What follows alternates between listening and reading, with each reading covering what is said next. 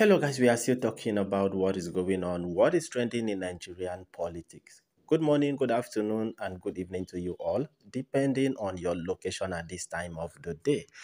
All right, guys. The reason why I'm making this video is because when Tinubu was granted an interview in London, that is few days ago at Chatham House, somebody asked me if it's true that whoever is granted an interview in Chatham House, that automatically the person will become the president. So I actually told the person, it's one of my followers here, okay? That was on the comment section. So I had to reply the person, telling the person, no, it is not who appeared in Chatham House because um, he was taking example like Buhari and other um, leaders, okay, that are being granted interview at Chatham House. So he was asking the person, I don't know if it's she or he, but it's one of my followers that asked the question. So that is the reason why I'm making this video, just as you have seen on your screen. We have no interest in who becomes Nigerian's president. That is from UK. So the UK says it has no interest in who will become the next president of Nigeria during the forthcoming general election. Of course, we know that election is less than 80 days, or should I say less than, let me just say less than 3 months from now. That is February, all right?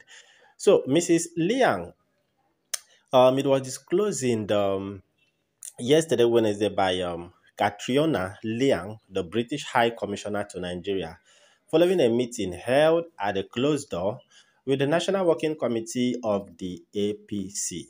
All right. So Mrs. Liang said the UK would work with any candidate who emerges from the election. So the High Commissioner also expressed confidence in Nigeria's democracy and the president's commitment to organizing free and secure election.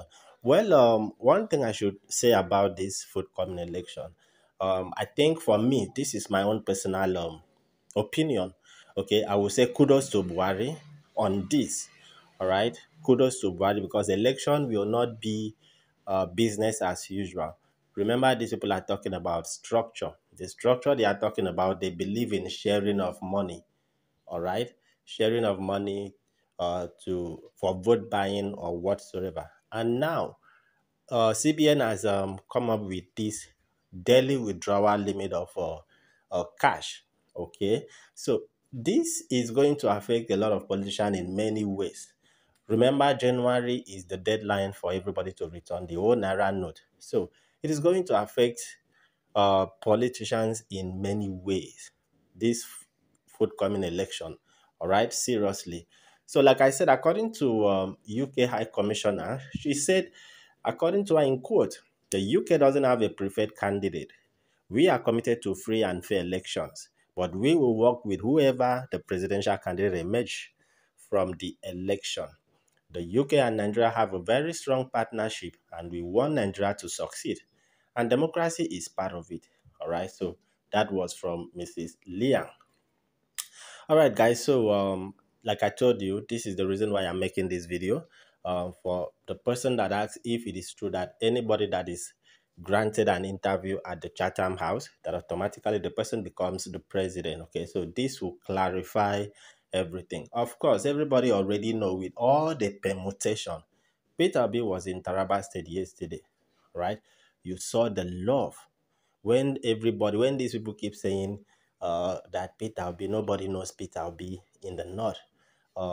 It's always, I don't know how to express it. It's always annoying. If you see what happened in Taraba State yesterday, and in Taraba State, they call Peter Obi senior man. Yes, they called Peter Obi senior man in Taraba State.